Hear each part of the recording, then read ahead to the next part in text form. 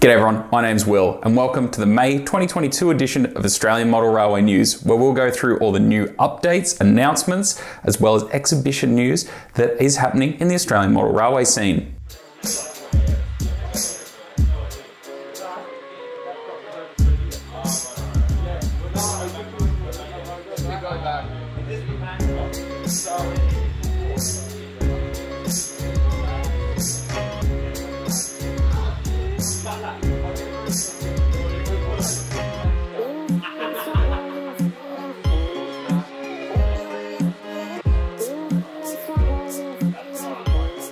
Australian Model Railway News is supported by AMRA Model Works, who have a range of 3D printed parts for your model railway. And don't forget to use the code AMRN22 at checkout for 10% off your orders, which helps out you and also supports this channel. As well as that, this video is made possible by Patreon, where you can support these videos and others for as little as $1 a month. And of course, don't forget to be subscribed so you can keep up to date with all the videos that I've got coming out in the future. Now, let's get into the news. To kick off this month, Australian Railway Models announced a new 38 class locomotive, the iconic Legend of Steam 3801. Now, there isn't too much out, aside from that we have to assume that a few things, like the mechanism and the tooling, will stay the same as the other 38s that ARM have previously released. However, they've said that it does feature reportedly new tooling and design. Now, I'm not entirely sure what will be different aside from the paint scheme and the added Newcastle Flyer headboards that will be any different from the previous streamlined 38 class ARM have released, which I did review a few episodes ago. Now, the retail price on this is $299 Australian, which is outstanding once again to be able to get a ready-to-run steam locomotive, Australian prototype steam locomotive, into the hands of modelers. Now, I've already put my order in at my local hobby store, which is Trainbuilder in Melbourne, and I would encourage others to do the same as previous ARM models have sold out. Anyway, very exciting news from ARM. Buckambool model trains are now offering a wide range of DCC sound projects for a number of Australian steam locomotives. These projects have been developed over a number of years to suit HO models produced for the Australian market and feature recordings from preserved and operational locomotives, as well as archival recordings. These feature accurate loco whistles, compressors, steam generators, and guards whistles, along with specific chuffs for 2, 3, and 4-cylinder locomotives. Whilst the projects are designed primarily for HO locomotives, they are also suitable for O and N scale locomotives. These sound projects are available for $25 each for loading to various types of Zimro sound decoders, which are also available from Buckambool model trains. Unfortunately, these projects are not available for ESU sound decoders. In addition to the steam locomotive project, a limited range of Australian diesel locomotive sound projects are also available. A comprehensive list of all sound projects are available, and videos demonstrating a selection of these sound projects are available to view on the Buckambool Model Trains website. Victorian Railway's brass manufacturer Trainbuilder have announced some reruns in a limited quantity of 7 car sets, which will comprise of AS first class coaches, BS second class coaches, CS baggage van, dining car, and parlour car. This will also have the same set in VR blue with yellow stripes covering the post-war period of the Spirit of Progress. Also of interest is that some of the original welded carriages in the VR crimson with silver stripes, as well as buffet cars WMRA and Mitta in the same livery, with an anticipated delivery in the third quarter of 2023. As well as the first new production run of popular Victorian and South Australian e-sleeping cars, including the Hawthorn Green with black roof livery of the Overland, which ran between Melbourne and Adelaide. Trainbuilder will also offer VR red livery and sleeping car number 5, which was painted in VR blue and yellow. Lastly, they are producing a very limited quantity of the Victorian Railways 102 horsepower Walker rail car. The HO scale brass models will feature working headlights, marker lights, and a fully detailed interior with lighting, also with an anticipated delivery of third quarter 2023. Now, they have said that everyone is welcome to place an order with Trainbuilder with no deposit required.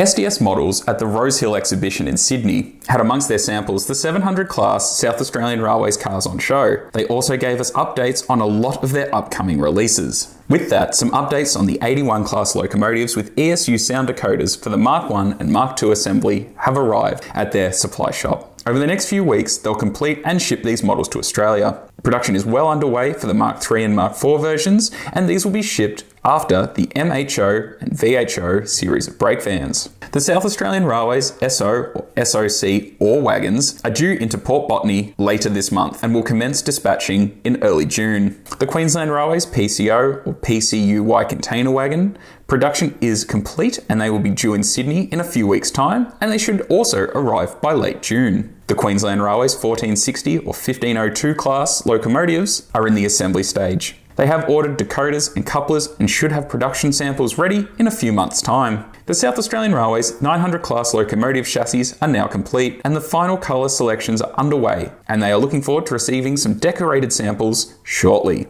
Decoders, sounds and couplers are on order. However, these are from a supplier near Shanghai, and due to their recent lockdowns, this is affecting their capability considerably. The Victorian Railways D3 class locomotive rerun. They've said that these are progressing and that they do expect a new delivery in the third quarter of 2022. They've said that the first revised samples of the Victorian Railways K-class locomotives have arrived recently, and they have had them running at Melbourne at the Easter exhibition, which I did cover in last month's video. They now only have a few details to complete, and they are now looking to adopt the KD scalehead WUISKE couplers as an option for the front buffer beam mounting. This will be an included component, and customers will have the option of a scale non-working coupler or a working KD coupler. New South Wales Government Railways LHO, LHY and KP class vans assembly has commenced. However, they are at the same factory as the 700 class carriages, so there may be a slight delay. New South Wales Government Railways S-Truck rerun.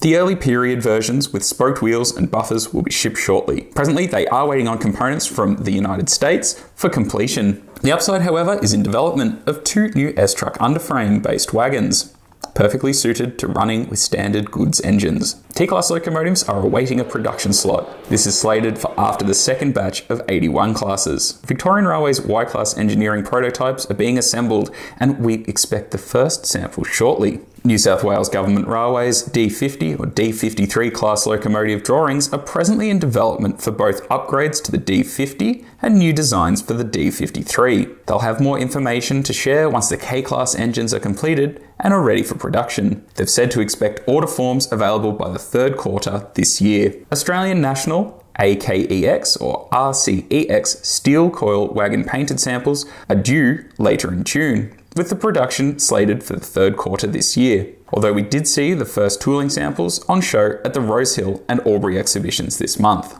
We now have sample photos of the upcoming SDS release of the Tasmanian Government Railways Y-class locomotives in HO scale. Via a post on Facebook, it is said that order forms should be available soon from the SDS website.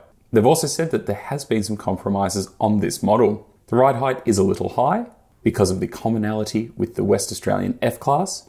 The bogies are a little short, but once again stated it's a compromise with the West Australian F-class, and that there is only one version being tooled.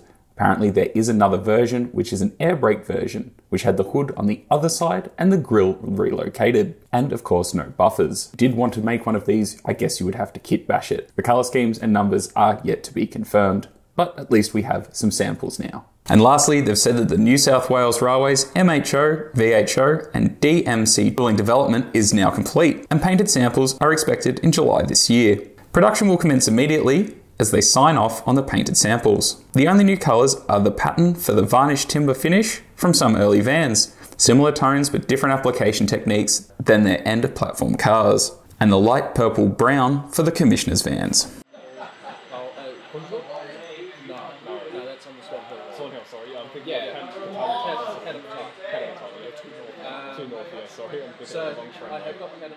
West Edge 3D is a brand new 3D printing service bureau in the Lower Hunter Valley in New South Wales, using state-of-the-art Stratus J55 Prime full-colour PolyJet 3D printer. So what that means is a colour 3D printer. They offer custom printing services in full-colour polyprimer resin. plus via their printing partners FMD or filament printing in flexible ABS, PLA and ASA, as well as carbon fibre reinforced ABS. They are also developing a range of their own products for sale in shop, starting with figures, structures and accessories for the scale modelers. Now they are producing their own colour 3D scans, and they can print them in any scale up to 1/12. The most popular so far being N, HO, OO, O, Gauge 1 and G scale. So I guess we got a bit of a glimpse into the future at Rosehill, and I've actually got some of the models here. And this is just a little sample pack of these fully color printed 3D models, which is super cool. I mean, that is really amazing. I think in terms of 3D printing, we're coming a long way nice and quickly. And yeah, something really, really interesting. You can have really custom miniature figures on your layout using this service. As well as that, at the Rosehill exhibition, you had Control P, who had a N-scale New South Wales Railways carriage, which had been fully colour 3D printed. And that's really awesome to see. And that's something that I'm very excited to find out more about. And if you are interested in contacting West Edge, I'll leave their website and details in the description below.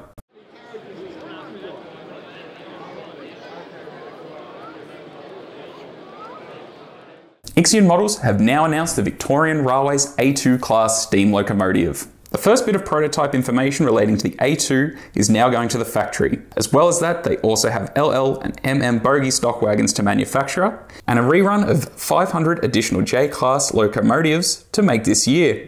So they doubt that they will see the A2 before the 3rd or 4th quarter next year, or maybe even later into 2024. But that's really exciting for us Victorian collectors. Now, they haven't said which numbers they're doing, although through the press pack they've kind of sent me here, there is a picture of the currently preserved A2. So fingers crossed for everyone who models from the turn of this last century through to now, that should cover everyone. But stay tuned for more information.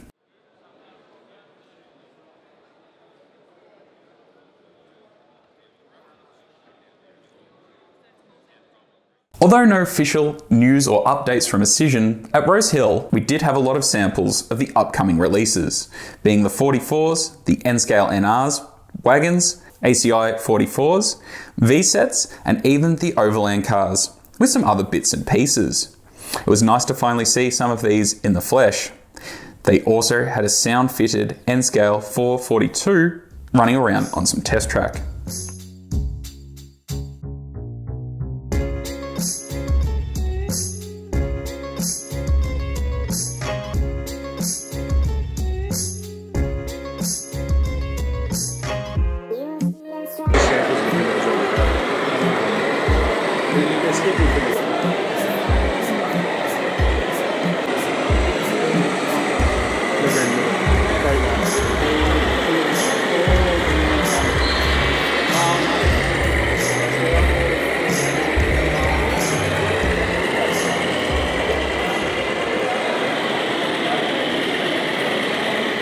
Wuskie Models have announced their latest wagon load, which is to be produced right here in Australia, or more specifically, Queensland. 32-foot spoil loads. They've said that these are great little loads designed to fit in all standard Queensland 32-foot wagons, as well as being able to be modified to suit many New South Wales open wagons. They've also said that obviously with all our loads, they're 100% DCC ready and completely cholesterol free. And they'll also set you back $15 a load. LT3D Designs is a 3D printing company who are producing New South Wales triple pack stanchion catenary in HO scale, based on the New South Wales prototype from the late 70s through to the current date. For example, these are for a triple track and measure 180mm wide, 135mm high, and comes with adjustable feet on both sides. The beam is H-shape and is 2.5 by 2.5mm. The 4 insulated wire arm points have internal pilot holes that make them easier to drill out and match your desired wire thickness,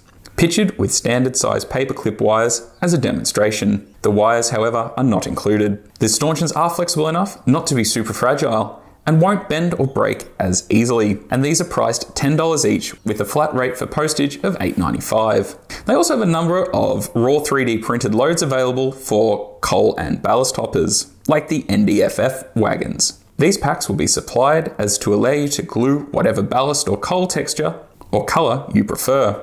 in plain grey PLA. So if you are keen on these products, swing them a message on Facebook. Over at Wombat Models, regarding their popular C30T locomotives, at Rosehill they did have expression of interest forms to see if collectors would be interested in coloured variants on the C30Ts in either blue or green. If you are keen on one or three of these, just send them an email. And lastly, On Track Models at Rosehill had some samples of their upcoming louver vans. Although no further details at this point, this announcement was covered in a previous episode. The 40-foot louvers will be priced at $195 for a pack of 3, and the same goes for the 56-foot vans. Now, onto my own news. Pre-orders have finished for the radio-equipped shirt and stickers, so if you are interested in one of them, they are now going to be available in limited quantities and will ship during the month of June. Also, I still have limited stock available of some of the beanies, and now that we're coming into winter, I'm sure that they're very much appropriate. Some other items have sold out, and all the pins are now priced to clear. So if you are after any of these, they won't be rerun probably anytime soon or at all. So if you are after a bargain, now's your time. Now, on to exhibition news. Toowoomba Model Railway Club will have an open house on Saturday the 4th and Sunday the 5th of June, with many layouts operating at the Toowoomba Showgrounds. There will be a mini Model Railway Expo at Rail Heritage West Australia at Basildon on Sunday the 5th of June. The Queen's Birthday long weekend in June will see the Ballarat Model Train Show on the 11th to the 13th at the Woodman Hill Recreation Centre in Ballarat. The Latrobe Valley Model Railway Association will hold their biannual Morwell exhibition, which will be held at the Kernoit Hall in Morwell on the 11th and 12th. Waverley Model Railway Club will have their exhibition on the 11th to the 13th to be held at the Brandon Park Community Centre, Glen Waverley. In Adelaide, the Adelaide Model Railway exhibition will be held at the Greyhound Park in Angle Park. On the 9th and 10th of July, the Railway Modelers Club of Queensland will hold its annual Pine Rivers Model Railway and Hobby Expo at the new, much larger venue of the South Pine Sports Association in Brendale, Queensland. The Stawell Model Railway exhibition will be held in Stawell on the 9th and 10th of July. Modelling the early days of the New South Railways workshop will be held in Epping at the Dents Park Creative Centre. Regular attendees will be notified by post, or if you are interested, please contact ARM Magazine, or you can contact them via this email. The All Gauges Model Railway Club in Belmont, Brisbane will hold 2 big model train sales on the 31st of July and the other on the 27th of November, with 50 plus tables of trains and paraphernalia. In Canberra on the 6th and 7th of August, the Malacca Model Railway and Scale Model Exhibition at the Malacca Special School will be held. The Australian Model Railway Association Victoria will be holding the 2022 Caulfield Model Railway Exhibition at the Caulfield Racecourse over the weekend of the 20th and the 21st of August, with more details on their Facebook page and the event page. On the 6th of November, the Railway Modelers Club of Queensland will hold a buy, swap and sell, as well as an open day at its club rooms in Brendale, Queensland from 10 AM to 1 PM. There will be about 50 or so tables of new and pre-loved items for sale, as well as their layouts from N through to G gauge will be running. In Adelaide on the 3rd of September, Modelling the Railways of South Australia convention will be held at the Flinders Medical Centre in Bedford Park. On the 17th and 18th of September, Phillip Island and District Railway Modelers Incorporated Model Railway Exhibition will be held in Cowes, Phillip Island. The National N-Scale Convention will be held in Goulburn on the 7th to the 9th of October. They've said it's been 3 years since the last convention that was held in 2019, which was in Canberra. And this convention is all for the N-scalers, and not just for Australian modelers. They will also be having English, Scottish, Japanese, and of course Australian layouts in attendance. One of these layouts will be Ross Balderstone's Newcastle 1899, a museum quality layout with tall ships, tugs, and the life as it was in the 1890s. He'll also be giving a presentation on it. There will be a number of traders specialising in N-scalers, tools, and more. The cost has been reduced to $160 for the weekend, including meals, that will be held from Friday night, the 7th of October, to Sunday afternoon, the 9th of October. Other activities being arranged, not included at the cost of the convention, are a trip out to the Cookwell Railway Museum, which is about 70 kilometres from Goulburn, for trike riding, and an afternoon at the Goulburn Heritage Museum on the 7th. There will also be up to 14 speakers, including hands-on clinics from many established and well-known modelers. Subjects including kit construction, airbrushing, decaling, weathering, tree building, model photography, silos and how they operate, painting backdrops, making tarps, and programming locos, and more. And lastly, the New England Model Railway Club presents the New England Convention 2022, held over Saturday and Sunday, the 22nd and 23rd of October at the Armadale Bowling Club, the premier regional model railway convention. The convention will offer 2 full days of presentations, clinics, layout displays and retail stands. As well, there will be an optional banquet dinner with an after-dinner speaker. Now that's all for exhibition updates. If you are in a model railway club and you are having an open day, an exhibition or a buy swap sell day, please reach out via email and I can add it to this list so we can make your event nice and popular. As well as that, on my website there is a list of all the model railway clubs that I am trying to update as often as possible, so if you're not on there, also reach out. And lastly, if you are in a model railway club and would like me to come down and make a video about your club, also send me an email because I'd be more than happy to help out your club get more, well, members and things like that. Anyway, this month's question. It's a bit of a follow-on from last month's regarding Fremo, as a lot of you said you'd actually be quite interested in it. Now, I understand that N-Scale already has a Fremo in Australia and it seems to work quite well, as I've now seen it at a couple of exhibitions, being that, yeah, there is a very easy to follow modular standard, although HO doesn't exist. So I guess my question this month is, would you like Fremo here?